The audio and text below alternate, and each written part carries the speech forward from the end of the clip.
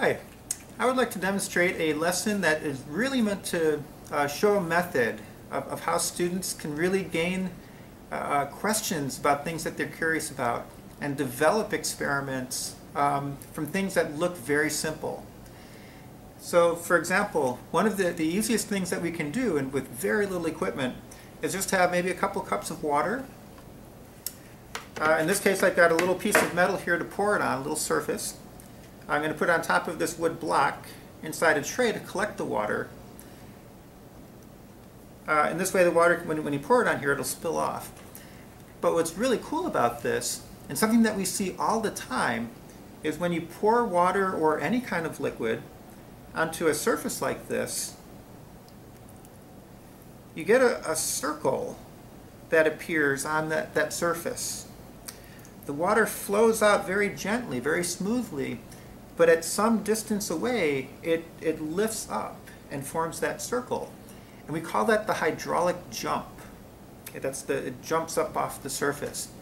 And it's not entirely understood why that happens, even though people have looked at this for over 100 years. So what you can do with this is have students wonder and ask questions and think about what are some things that could change that circle. Could it be, if I just pour a really thin stream of water here, I can form a little circle. If I pour it very quickly, you form a much bigger circle. Does the height that you pour it at make a difference? If I pour it close to the surface, or if I pour it from way up here, and you start getting splashing and stuff, how does that change what we see? What if you use something other than water? What if you use a different kind of liquid? Does that change the size and everything of the circle that you see? What if you pour two at the same time? And those circles will interact with each other. How does that work? And what changes what you see? What if you put this on an angle and pour the water on? Okay, it's no longer a circle, but you have almost like just a different shape. How does that shape depend on the angle that you hold this at? What if you change the surface? What if instead of metal you used wood or glass or plastic or something like that? What if you change the temperature of the water or the temperature of the surface?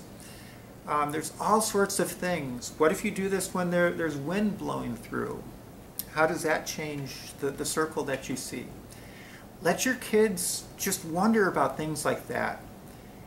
And every little thing that they come up with, that could be a new experiment that they could try and really test to see if what they're thinking has an effect on the hydraulic jump, on that circle that we see.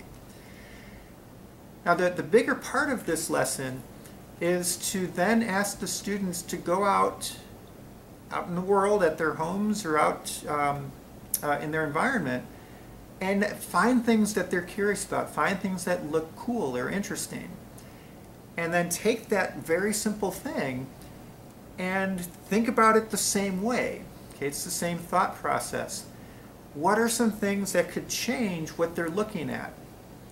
Okay, maybe it's a pile of dirt that's blowing in the wind. What happens if you change the shape of that pile, or if you change the height and the amount of dirt that's blowing in the wind? It could be anything at all. But this is what scientists do. They notice something that looks interesting, and then they start asking questions about it. What could change? What could affect what they're seeing? Why does something happen? What causes it to happen?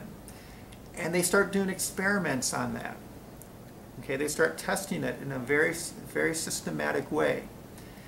So look at the lesson plan. It has an example list of things that my students came up with, all of which we could take and change into individual experiments. And the students can do that.